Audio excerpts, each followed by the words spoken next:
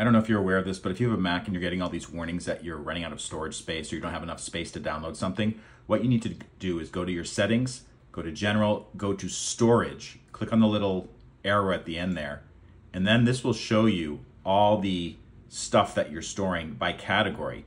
So one thing you can do if you want to delete stuff, like in documents, I could just go to documents, click on the little information icon, and it shows me the biggest files that I have here. Now you need to be careful here because some of these files are pretty important, like this database here. I'd actually have to check to see what it is, but it's taking up 3 gigabytes of space. These are sound files. Each of them are more than 1 gigabyte, so I might consider getting rid of those as well. The other area you can go is you can go to downloads, and it'll show you like the biggest downloads that you have. So like this is an old photo that I have. I could just get rid of that. It's not that big, but you know, it's 1 megabyte gone.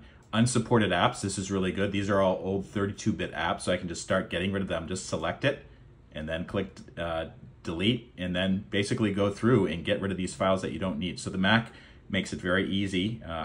Mac OS makes it very easy to find these files and get rid of them. And hopefully just by scrolling through this, I can get rid of about, I don't know, 30 gigabytes of stuff and then free up my Mac for more useful things.